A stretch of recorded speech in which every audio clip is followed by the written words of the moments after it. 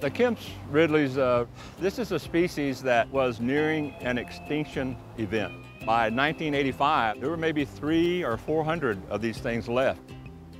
This species almost went extinct within a blink of an eye, and we know it was human activities that caused the decline without question. They're the smallest of the sea turtles. They're only found in a very small part of the world. It doesn't take a lot of human interaction to probably destroy it.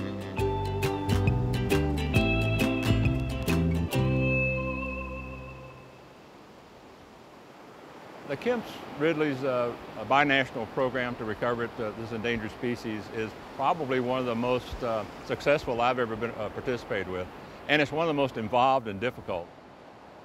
I mean, in 1947 or so, there were 120,000 of these turtles that would come ashore and nest, many of them 30 or 40,000 at a time. And this program basically saved that species' life. For many years, it wasn't known where Kemp's Ridley's nest. It was a mystery.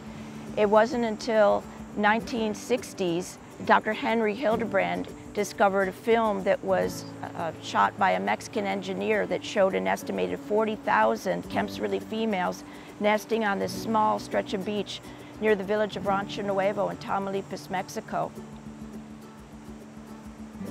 When biologists began to go to the beach, however, they found that the numbers of turtles nesting had declined tremendously. Well, you have to understand too, particularly in along the nesting beaches, it's a pretty poor area. They could get $1 an egg, and then the turtle cells could feed the family for a week. It was pretty important. And trying to get people to want to conserve and not consume was a major undertaking. There was a lot of years where not much survived that came on the beach. The decline was so precipitous that in the 1970s, they came up with the concept of forming a secondary nesting colony of Kemp's Ridley turtles at Padre Isle National Seashore, so that if a political or an environmental catastrophe was to occur at that main nesting beach down in Mexico, there'd be this safe area in the U.S. where Kemp's Ridleys could nest and be protected.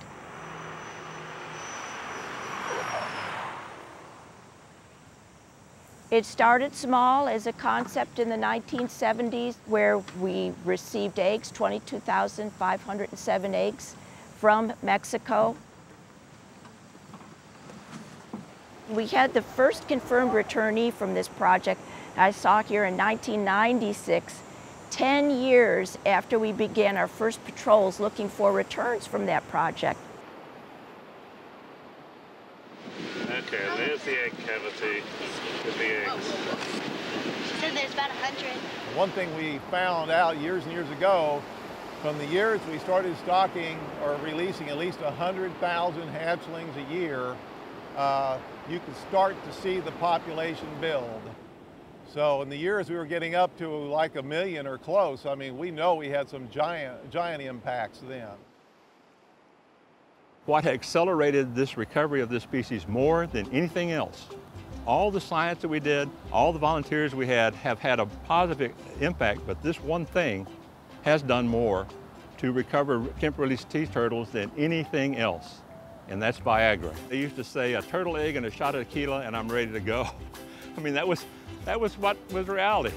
And it was to the point where there was a time when they actually backed up 18-wheel tractor trailers into the edge of the dunes and were loading turtle eggs on as fast as they collected them. That's really what almost destroyed, over that period of time, almost destroyed them. And so they literally put out posters with women in lingerie holding a Viagra pill and a turtle egg and saying, "This will do more than this," but it apparently worked, because all of a sudden all of our efforts down in Mexico with our partners there to save eggs, they started bearing fruit.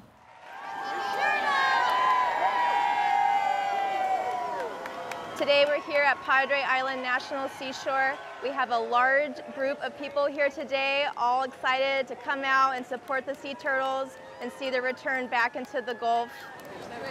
I'll take a picture. All right. So cute. Even tinier than you are. So cute. He is really cute. So they're sounding like babies. They are little babies. He's only a couple hours old. The public has always been involved to some extent in our releases of Kemp's Ridley hatchlings at Padre Island National Seashore.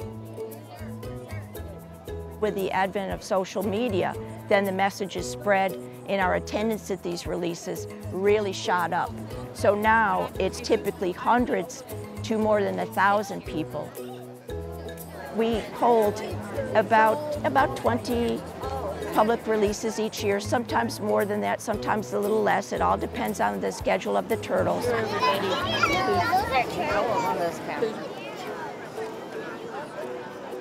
When I see the baby sea turtles, they're just the culmination of everything that we have done this year. That is our success story, that we were able to protect them from eggs into developing hatchlings. And once they hit the water and go back out into the Gulf of Mexico, it just warms my heart. And you hear a great cheer come up from the audience, and it's a really cool scene to be a part of. That's it.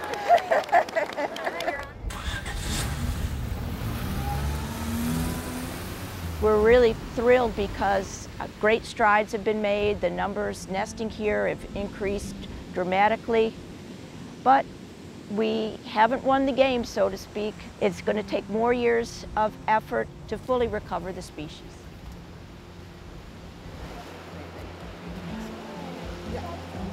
This last 40 years has frankly been remarkable.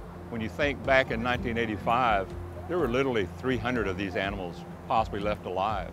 And now, and I think it was 2011, about this time of year, almost 4,000 Kemp released turtles came up on the beach. That was the first time that had happened since 1947.